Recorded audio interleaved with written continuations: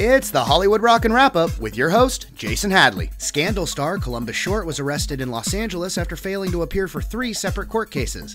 In light of his celebrity status, I'm sure fellow inmates will bend over forward to make him feel welcome. Paparazzi snapped a picture of Ryan Seacrest jogging around the deck of his private yacht. The picture's background also shows a pleasure boat belonging to the owners of board game giant Milton Bradley. You have to look close there, but it's that yacht, see? That's good pun work.